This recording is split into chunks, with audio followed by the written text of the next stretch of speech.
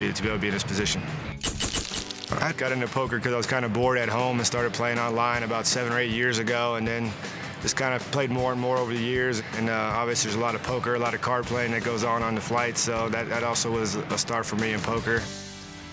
Well, nothing really can ever bring back the competitive nature of playing basketball at the highest level, but poker is certainly a very competitive game, and you know, this opportunity to play against some of the best players in the world and kind of recreate that energy level. I mean, anything you do, you want to play against the best and beat the best, just as in basketball, going against the best players in the world. So I'm really looking forward to the competition. I know those guys are great players out there, and this is what they do for a living. Fortunately, I don't, so we'll see how it goes. Bobby Sura has guarded Michael Jordan, so he's used to playing against the best. Also, he's a white guy that played in the NBA for 11 seasons, so he's used to being an underdog as well. More specifically, a guard, and right now, guarding his chips for dear life. Action on Daniel. It would have been Folds. fine winning or losing the bet, but now I'm stuck because now I don't want to bet. Now I just can't bet either way, I feel. Seiver and Viffer betting on whether or not Viffer had Sura beat on the last hand. At 3-1 either way.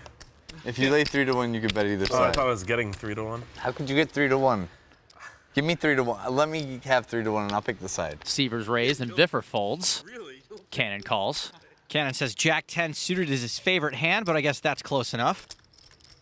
And they'll be heads up to the flop. 8-7-5 rainbow. Check. Cannon checks. Both have flopped gut shots. Seiver's ahead, and he's got the lead. 2 yellows, 2 blacks. Scott makes it 2,200. 2 yellows, 2 blacks it is. Excellent. You can't do it any other way. It has to be that way or it's invalid. Cannon calls. This isn't the first out-of-position float we've seen from the Cannon.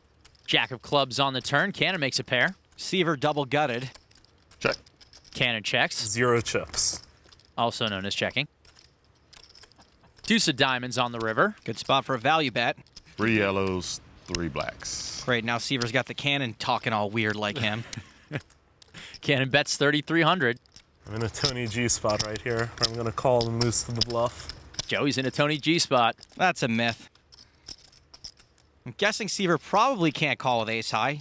No one's really been able to look up the Cannon, though, and I think that's getting to them. Seiver's not going to be a hero. He lays it down, and the Cannon wins another pot, this one worth over $11,000. Your money won without showdown percentage has to be pretty good. I wonder what that is. Because yeah, no one ever calls, and you just bet, and they always just fold. Daniel's got a big mouth, but he ain't kidding. Gonzo has already won nearly $80,000 in pots without showing down his cards and hasn't backed down to the pros 1 iota. In fact, the loose Cannon seems to be taking it to them instead, post-flop at least. The pros are trying to push the Cannon off hands, but Gonzo's not folding the raises pre-flop, and he's hanging around like a deer tick post-flop. Action's on Tony G. In general, it's played a lot. 2 jacks. Raises to 1,300. 13. Hold on a minute. Viffer 1 jack. Folds. Tony's got an actual hand for once. Cannon 7-10 of spades. Wants to play it, but folds. Sura folds. So is that 13 there? 13. Negreanu rags. He's out. Still no one's going to play. Yeah, I'm going to play. King 8 of clubs. He's going to play. And he calls. Friendly. Never actually seems friendly. People say that, and then it never actually ends up friendly. Seiver and Tony to the flop. 8 ace 9, all diamonds. Seiver checks bottom pair. Tony quickly checks behind. Jack of hearts on the turn. Tony's hand improves to a set. Seiver checks. Tony betting out 2,000. Good time for a bet. Scott calls. What do you got there? Bottom pair. Yeah, exactly. River the 4 of hearts. It looks like you. Seiver checks. Tony bets 6,000. Seiver folds. Turn the set. Not a huge pot, but a tough board to get value on. And I had a flush draw. No, I had a flush draw. I had 2 jacks. 1 red, one black. That's the truth. Right now, Seiver can't handle the truth as he continues to spread chips around the table. See if he can get them back when the big game returns after this.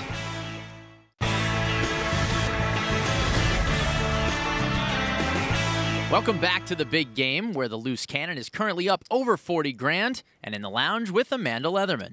Gonzo, you were doing well out there. That was my game plan.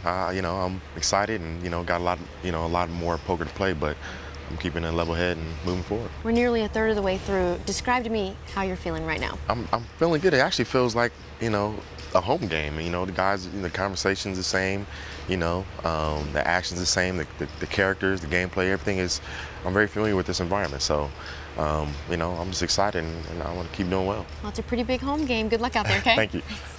Gonzo is well on his way as he's hoping to secure a profit that'll hold up and be good enough to claim this trophy and that NAPT passport as this season's Loose Cannon champion. Season 1 winner Bobby the Bus Ferdinand took home over 181 grand in addition to the passport, but he did not get married in the Bahamas as he excitedly vowed on last season's finale.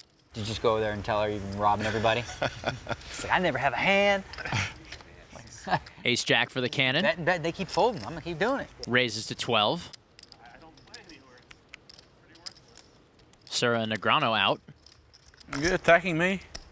No, sir. I'm attacking the blind. Definitely feeling like I'm being attacked. Sir, you like being called Sir, Tony G? I don't mind, but I don't really like it.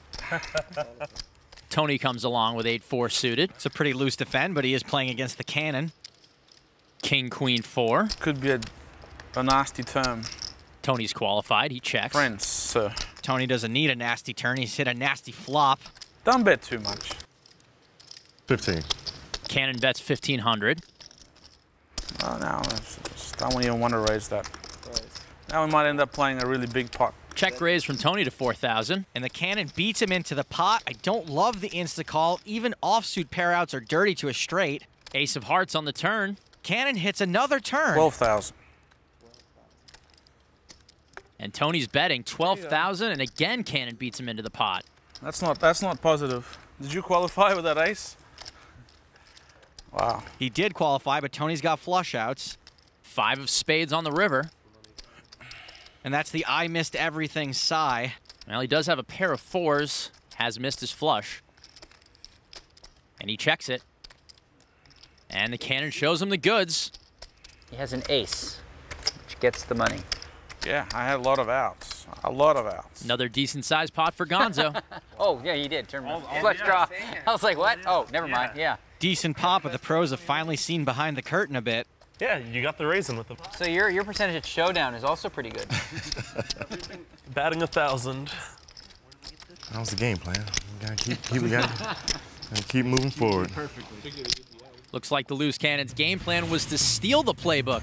He's out ahead of all the pros, up almost 60 large. Meanwhile, Tony G could use a timeout. Once up over 70,000, he now holds a profit just under 10K. I like where Gonzo is headed as far as the passport is concerned, but with more than 2/3 of the hands remaining, I wouldn't start booking my travel for the NAPT Tour just yet. Have you seen what they charge for change fees? Action will start on Daniel Negreanu. No. We agreed to it. Folds. Did agree to it. Yeah, I guess Viffer doesn't lie like that, right? Seiver's out. Tony raises to 1,500. I had 7-8 of clubs. Viffer finally admitting what he had in that big hand against Bobby Sura. Couple of 8s for the Cannon. 1,500. Calls. Bobby Sura, 7-5 off, and kicks it in. Tony G may be seeking revenge for Cannon floating him on that last hand. These two are a coin flip if we see all 5 cards. You like that? Heads up to the flop, 6, 10, 7. Cannon has a gut shot in his pair, and he checks it. Tony checks. Deuce of clubs on the turn. Not a very scary board for 2 8s, especially with straight outs. Cannon bets 2,000, and Tony calls. Now it's Tony floating the Cannon with ace-jack. Deuce on the river. He can't make hands like the Cannon. I am a fan. You got it all figured out. Betting 4,000. Got to give the Cannon credit for being confident enough to attempt thinnish value on the river. And again, Gonzo's got the pro in a spot where he really can't do much. But Tony is right, too. All right. I believe you somehow. Wins again. I hope you bluffed it. Choose anyone. And Tony folds. Bottom one, bottom one. More free information. Yeah, but which 8 did he show? Starting to question who the professionals are here. But you can see this, you can see Making it that. look easy. 2 in a row for the Cannon. Kill pot. Well, he is literally a born Cannon. He's killing us. Cannon the Cannon continues to fire shot after shot across the bow. See if the pros can eventually retaliate after this.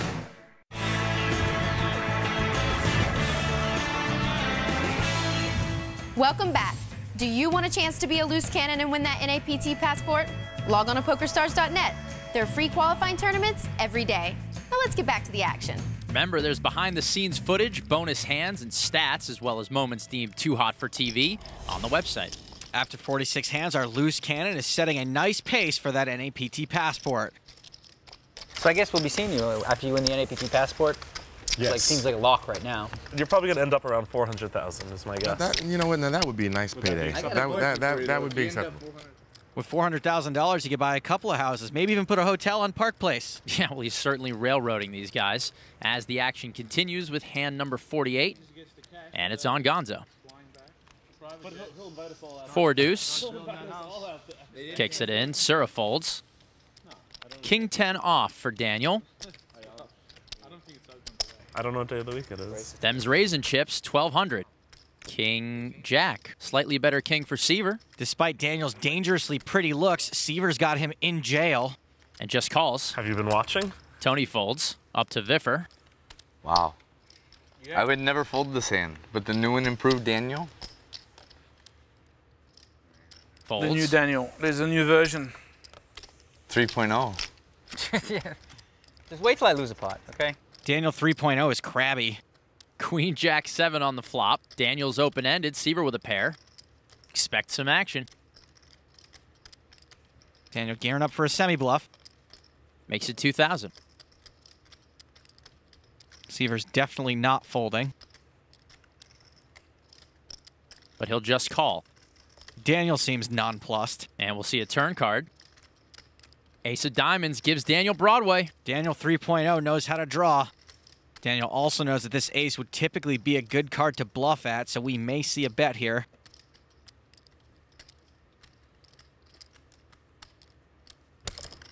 Daniel makes it 6,200. Daniel may get some action out of Seiver since he picked up some outs to a straight to go with his pair. We know Scott's almost drawing dead. In fact, he cannot win the pot outright. Seiver calls. Daniel's got to love that while he's got the nuts. To the river. 10 of diamonds, not anymore, and Seiver's been saved here. Diamonds hit, but they both have the nuts straight. Daniel checks. Daniel's checking, hoping Scott will bet at it. It's hard for Daniel to get called by a worse hand. He doesn't want to get raised with that flush coming in. Seiver bets 16,200. Daniel probably can't raise. And Daniel calls. They're going to chop it up. Everyone gets their money back. Except for Tony G and Viffer. They don't get their blinds back. Had you for a minute. Yeah. Hard to hold off Scott Seiver. Yeah, King Jack. I'm getting at least half. Did he say King Jack or King Jack? Joe, as far as Daniel goes, he's just not mixing it up the way he usually does. Daniel 3.0 has only seen 19% of flops, which is quite low for him. But upon closer inspection, it's probably a direct result of having the 3 maniacs of Seiver, G, and Viffer to his left. On the other hand, while Tony G is seeing nearly half the flops, it's not paying huge dividends to this point. So, through 48 hands, Daniel 3.0 is up 25K, while original Tony is up just 10,000. Action starts on former NBA player Bobby Sura. Deuce 9, no chance he plays it, folds. Negreanu's out. Seiver, 7-3, folds. Tony G, Jack 8 of diamonds, raises. Fuck, I might get a new card in the middle of the hand with him. Viffer in the cannon called the 1,200. Tony G's in the worst shape, dominated headed into the flop. 9-10-7, Tony G's made a straight. Tony G flops the nuts with a redraw to the super nuts, a.k.a. straight flush. Viffer checks, cannon checks. And Tony bets out 2,000. Pretty small bet, wants a lot of action with a hand this strong. Viffer's in, cannon out. Wise fold from the cannon, Viffer also with a straight draw. 5 of spades on the turn, Tony still best. And Viffer checks. 5,000 from the G. Is it your card?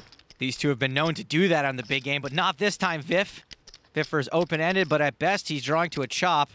Folds. And Tony's going to drag the pot. I had a straight flush draw. A jack of diamonds. It's unreal.